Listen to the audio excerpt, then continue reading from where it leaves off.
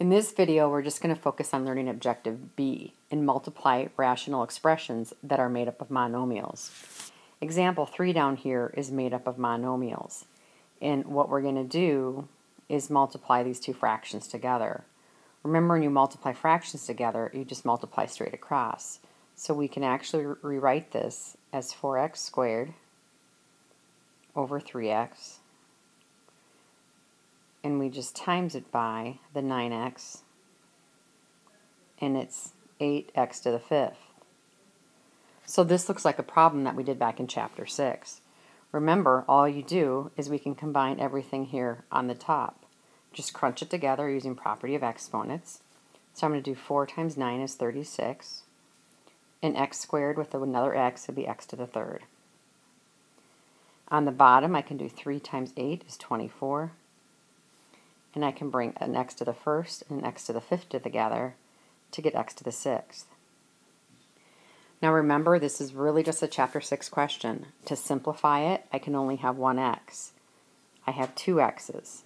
So what you do in this case is you would subtract. If you subtract, what you'd have would be 3 minus 6, or you'd have x to the negative 3rd. And then we'd still have the 36 over 24.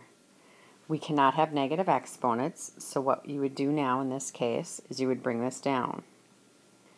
So we'd have 36 and then 24, x to the 3rd. Now, you may have just did a shortcut back in this step. You might have just said, I'm going to cross off 3 on the top, cross off 3 on the bottom, and that would actually leave you with this scenario here.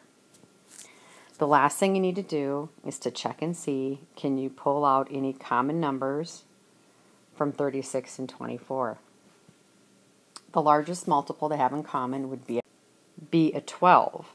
So you can actually pull a 12 out of both. 36 divided by 12 would be 3. 24 divided by 12 is 2. And then x cubed is on the bottom. Now, be careful. Sometimes with 36 and 24, it's hard to see the 12. You may have said maybe you can pull 4 out of both of those. So let me show you what would happen. If you pulled 4 out, 36 divided by 4 is 9. 24 divided by 4 would be 6.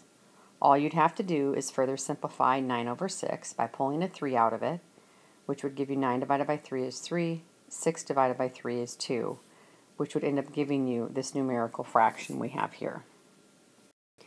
Now here's another one. Simplify these two monomials. Again, this top is considered a monomial because it's one group of just a 3x. This is a monomial. This is, and this is. All you do for multiplication is put them all together on the top. So 3x times 7x over 14 times 6x cubed. Now, one of the things you can do, if you'd like, you can start simplifying the numbers up front. Maybe you want to say simplify between 3 and 6. What you could do is take a 3 out. So 3 divided by 3 is 1. 6 divided by 3 is 2. You could also notice 7 and 14. So you could pull out a 7. 7 divided by 7 is 1. 14 divided by 7 is 2. So now what we're going to have on the top, in terms of numbers, is 1 times 1. It's 1. I have an x and an x, which gives me an x squared.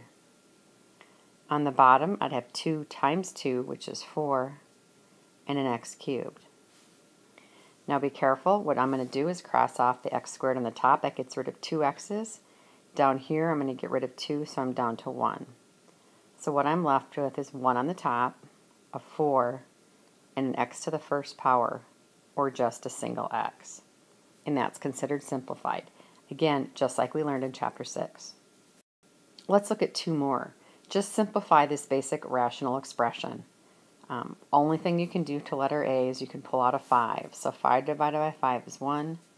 5 divided by 15 is 3. So you're left with 3x over 1, which we normally just write as 3x. Letter C here, we can simplify the numbers. We have a 6 over 14. For sure they have a 2 in common, so I'm going to take 6 divided by 2 and get 3. 14 divided by 2 and get 7. Now there's one x on the top and 2 on the bottom. I'm going to get rid of this 1. I'm going to have 2 here, so I'm just going to have 1 left over. So the answer is going to be a 3 on the top and a 7x. Now this slide we're going to skip because I have to tell you this. This is not considered a monomial. Let me show you the difference. This right here is one big term on the top. It's 2 pieces. It's a binomial. We have to treat that differently. This is what Chapter 9 is about.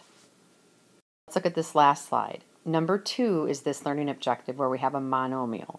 Again, number 3 we can't do yet because this right here, 9x is a monomial, 12 is a monomial, but x plus 1 is a binomial.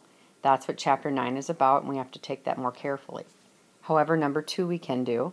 This is basic Chapter 6. The only simplification we can do is take a 4 out. So 4 divided by 4 is 1. 8 divided by 4 is 2. So what we're left here with is 2x. And that's how you simplify monomials.